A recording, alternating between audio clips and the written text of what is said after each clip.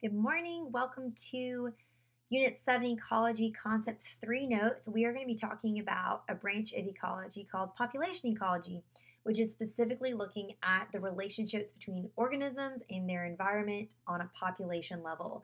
So just a reminder from Concept 1, Intro to Ecology, a population is just a group of organisms of the same species living in the same place.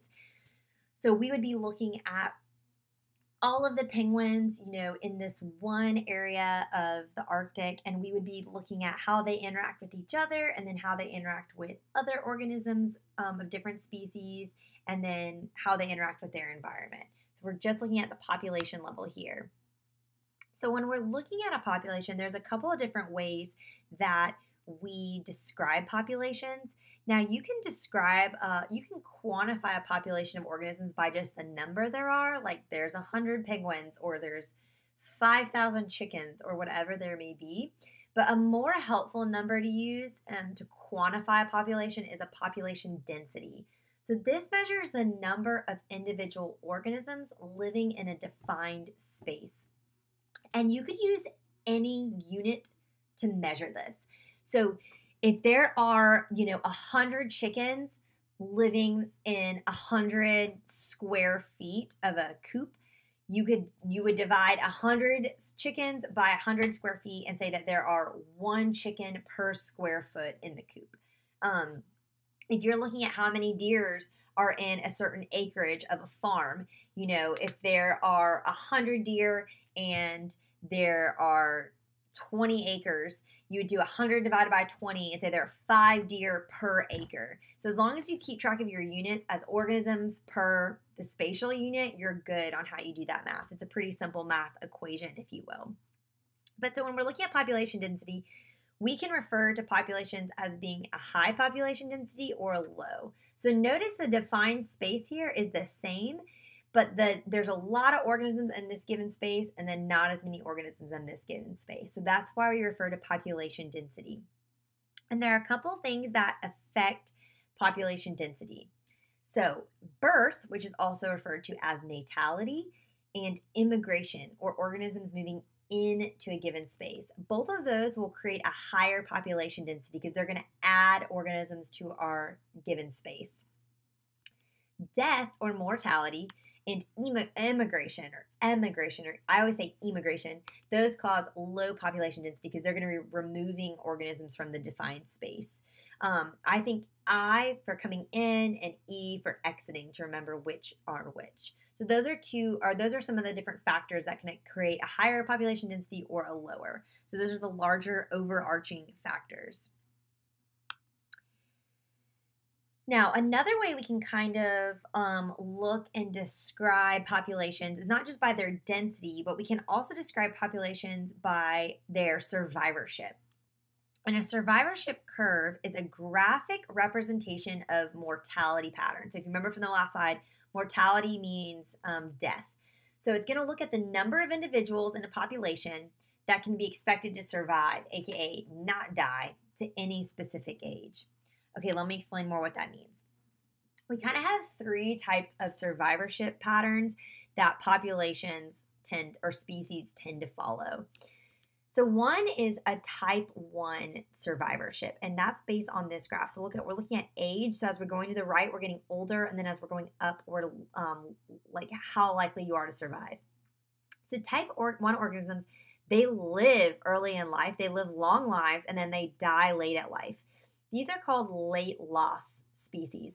And in order for this to happen, they often have a heavy investment of parental care. So these species, you're going to have less offspring because you're going to put a lot of care into keeping them alive for a long time. And an example of this is humans.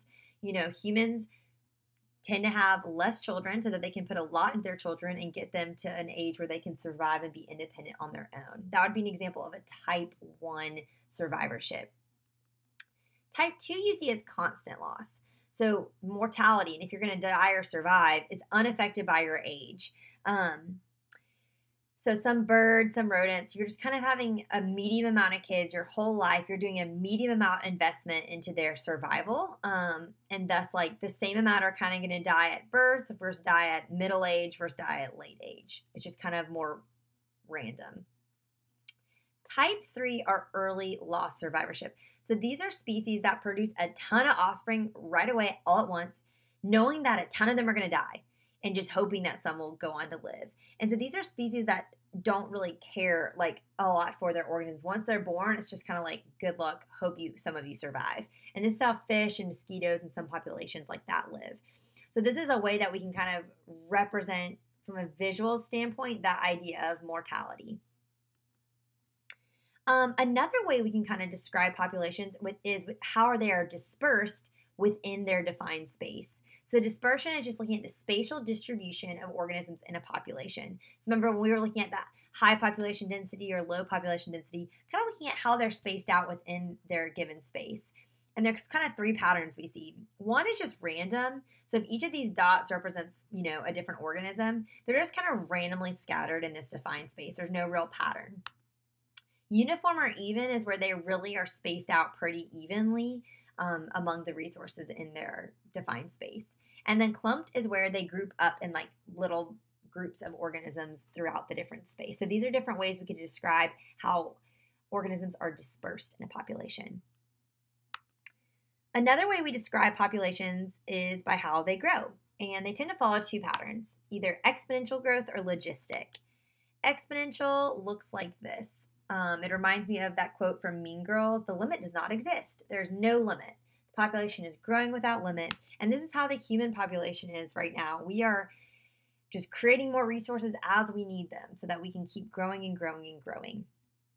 Now, logistic growth is what we see in nature. And I remember this because the logistic has an S in it and it kind of looks like an S. So you see a population growing quickly. You see that exponential growth at first, but then it levels off. This is how most natural populations are. And this is a natural thing that happens because of limited resources creating competition. So organisms compete for those resources and some die off. And that leveling off point is called the carrying capacity. It's a theoretical maximum population that a given environment could support based on the resources it has. And it's theoretical because this level can change. As resources increase, this carrying capacity could be raised. As resources decrease, it could be lowered. And so that's what we mean by carrying capacity. Now, what limits the growth of a population? What makes there be a carrying capacity at all? And why don't we have one per se? These are limiting factors. So these are any aspect of the environment that could limit the size a population can reach.